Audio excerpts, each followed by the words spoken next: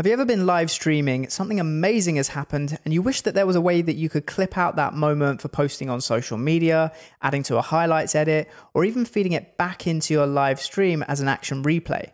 Well, in today's video, I'm going to show you a free and easy way to do it using an ATEM Mini or any capture device and OBS. Let's get started. The first thing you're going to need to do is connect your ATEM Mini up to your Mac or PC. This will work with both via the USB-C output on the ATEM Mini. So do that. You're also going to need to download OBS if you haven't already. I've got a fresh version of OBS installed here. And before we bring in the ATEM, I'm going to show you a couple of the settings that you need to keep an eye on and change as well. So if we go into the settings tab on the bottom here, and then firstly, we're going to go to video. And you want to make sure both the base canvas resolution and the output scaled resolution are set to 1080p, so 1920 by 1080. And also for the FPS, the frames per second value, you want that set to the same as what you have your ATEM set to. So I have my ATEM set to 50 frames per second, and I echo that here in OBS. Once you've done that, you can hit apply in the bottom left. And then we're going to go over to output. Now, the first thing you want to do is change the output mode to advanced, because that will open up some more options that we actually need for the recording. We can ignore the streaming tab here. We're not doing any of the streaming inside of OBS. That will all be done on the ATEM for the live stream. But what is important is the recording. So we're firstly going to choose a file of where we want our clips to be saved. I'm actually going to save them on my Blackmagic cloud store. So I've got a file on there, or a folder on there, that I'm going to choose called OBS recordings. There it is.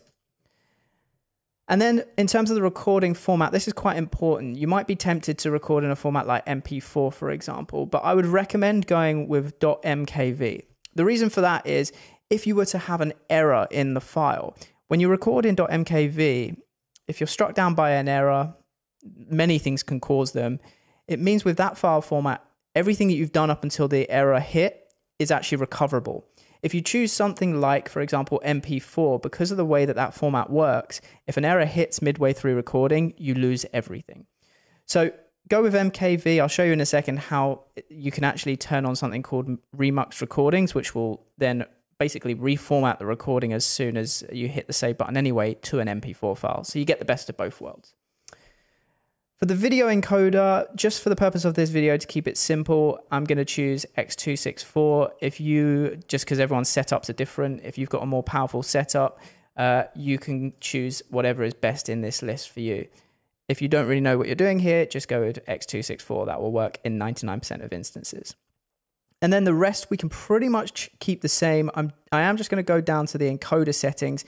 Now, I mentioned before, where I'm mainly going to use this is posting clips to social. So the bitrate doesn't need to be huge. I'm just going to set a kind of standard bitrate here of around 6,000 kilobits per second. And then I'm going to hit apply. I don't need to change any more settings in here. Now, there's two more things that we need to do. The first is actually enable this here called replay buffer. So if we go into the replay buffer and click enable, there's then this important setting where it says minimum or maximum replay time. This is the length of the clip that you want. So you need to decide, how long do I actually want this clip to be that's going to be clipped out? It's basically going to take the last, in this case, 20 seconds after the exact second that you hit that create replay button. It will take the last 20 seconds. So I like to make mine a little bit longer. I choose 60 seconds, knowing that if I need to, I can quickly throw this into an editor and top and tail it, make it shorter. But I'd rather capture everything than select this as maybe like 10 or 20 seconds and miss like a key moment. And then the final thing I'm going to show you how to do is if you go to advanced and then go down to recording here, this is where you can enable that option to automatically remux the recording to MP4. So it will record in .mkv, and then as soon as you hit the save recording button, it will then create additionally an MP4 file of the exact same recording. So you get the best of both worlds. Once you've done all that, hit apply and hit OK. And we've done all of the OBS settings now. What we can do is actually add in our ATEM Mini now, which is what the feed that we're going to use for the clips. So click plus at the bottom, and then we'll add the video in first. So video capture device, we'll call ATEM Mini. And we'll find our Blackmagic device here, which is the ATEM Mini plugged in. If this doesn't show up, it probably means that your USB cable isn't working or it isn't fully plugged in, so check that. I'm actually going to manually set this up. So we'll go 1080p with a value of 50 frames per second. And we shouldn't need to change anything else down here. That's the video brought in. We can see me here. To bring in the audio, it's a similar story. We click on the plus button at the bottom and do audio input capture. I'll call this ATEM audio. And then we choose the Blackmagic device here as the audio input. And we see our levels there. So we've got audio and video coming into OBS. We're not going to be streaming out from OBS. We're going to use the ATEM for the actual stream, but we can use this for the recording. And the eagle-eyed amongst you would have noticed we have a new button appear on the right-hand side of OBS called Start Replay Buffer. Now, at the beginning of your live stream, you're just going to want to hit this. And what this does is it basically enables or is recording in the background a loop of that time you set in the replay buffer. So I set mine to 60 seconds, and it's basically recording continuously the 60 seconds worth. So when we then hit this button that's appeared next to it, which says Save Replay Buffer, it's going to take that 60-second recording and save it. So imagine we're live on a soccer match and the attacker is streaming down the middle of the field and scores a goal. The crowd goes wild. You want to clip that and put it on Twitter. You now just click this button here and we can see it says recording auto remux and is being saved to that location. We saw the little remux recording thing appear at the top. Now all we need to do is go and find that folder. So if we go to the Blackmagic Cloud Store, we go to my folder down here that says OBS recordings. You can now see we've got two files. We've got the original recording, which is in an MKV format, and we've got the remuxed recording, which is the exact same file, but as an MP4 format. And I can open that up here in QuickTime, play it, and we'll skip through to the end here, which is where I was talking about the player going down the middle of the field, scores a goal, crowd goes wild, and you can see we've got our clip there.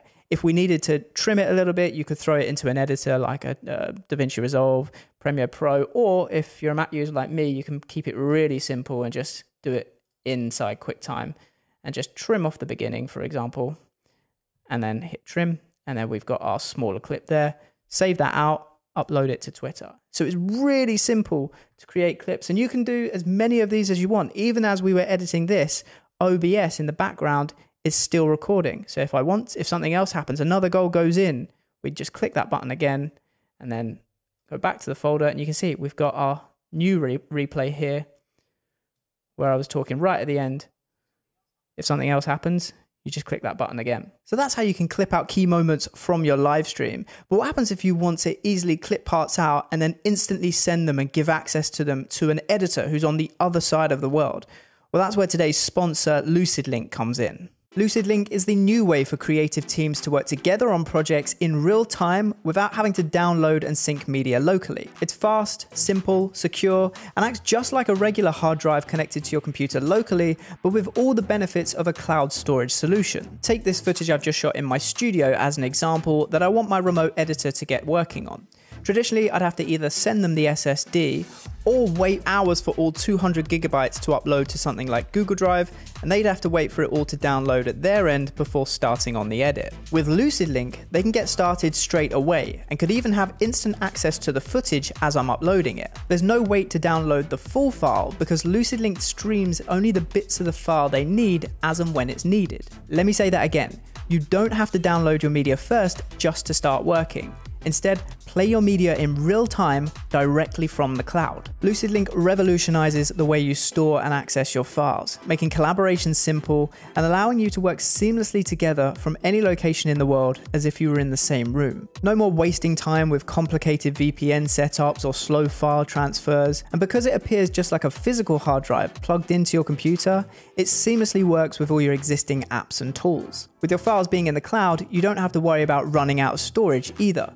LucidLink is fully scalable and can handle as much data and as many users as you need. Another benefit is that LucidLink provides you with a single source of truth for all of your files, so there's no more confusion about whether you're working with the latest version or if some of your team are working with out-of-date files. And it's secure.